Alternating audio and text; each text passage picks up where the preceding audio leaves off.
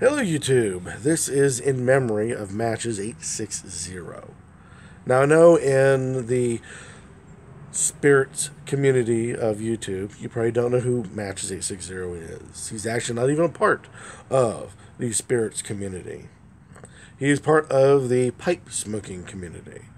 And to me, the genre that I wish to work in crisscrosses and brings in the spirits community as well as the high end tobacco, which would be, in this case, pipes. Not necessarily cigars, in case you're curious, never been my forte, but pipes are. So I sit before you with my no name bulldog, and in it is second breakfast from the Squire tobacconist. In my cup, my glass, my Canadian, faithful Canadian, is Quiet Man, Irish whiskey. But that's not the reason why I bring all this up or show them together. What brings all this up is Matches 860. A gentleman by the name of John, coming out of, I believe, Connecticut.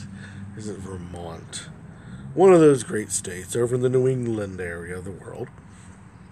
And he had a heart attack and has passed away from that, leaving the YouTube community, pipe community, short of an icon. I started smoking a pipe years and years and years and years ago. And I remember coming across Matches 860 time and time again. And it's one of the things where you don't fully understand what you're looking at or what you're seeing until much later. And in this case, that is what has happened. I didn't realize that this guy was a giant amongst the YouTube pipe smoking community. And what he said, many people took to heart. It's not that I said anything mean or anything bad about him. I just thought he was just one of the countless others who were going to come and go, and that was the end of it. Well, to my surprise, he did show, but he never seemed to leave. I've watched many faces just drop off the YTPC, never to be seen again, or to show up many years later only for a short bit and then disappear all over again. But Matches stayed and became an icon, and his following grew and grew and grew. And there was nothing really overly special about his podcast. He gave reviews, much like other people gave. He gave stories, much like other people would give. He had a great camera presence. He had a pleasant voice that you could sit and listen to for as long as you wanted to talk. But others also had that as well. But Matches stayed. And he kept on with the hobby. And that is what gave him his growth, his turning into a giant in the YouTube pipe community.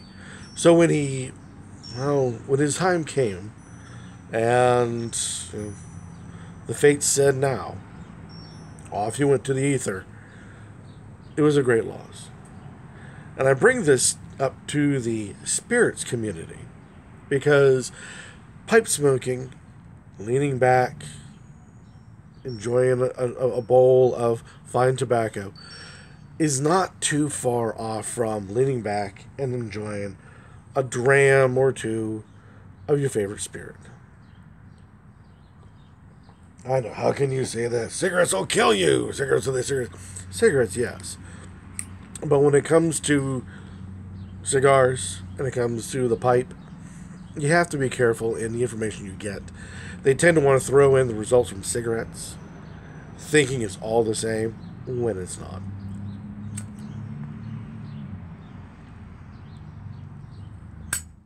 And besides, there's plenty of naysayers, evil speakers, and whatnot about spirits as well. All you have to do is go back to the history books and see when they decided to try to make the country into a dry country. and all the chaos that came from then and how it still affects us now of Prohibition. But I'm not here to debate about laws, past laws, current conclusions, future conclusions. I'm trying to link together the pipe world and the spirits world. And really, they're not too far apart. They often go hand in hand. But since times have changed and attitudes that the population has tried to split them apart. And really, they shouldn't be. So when Match is passed, a tragic pass, and it is a tragic passing, it is also a tragedy to the spirits world. Not a direct contact, not a direct shaking or thumping on the world of the YouTube spirits community, but it is a tragic death to the neighbors of the YouTube spirits community.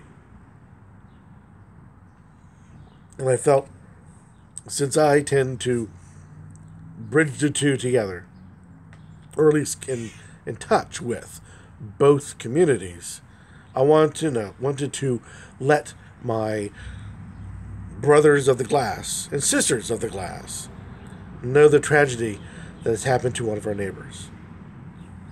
So if you get the chance, though you may not know his name, though you may not have ever heard his voice or heard his wisdom, please raise at least one glass in the spirit, in the name, in the memory of one man who was a friend to all in the community right next door. Until next time, ladies and gentlemen, raise your glass, raise your pipe,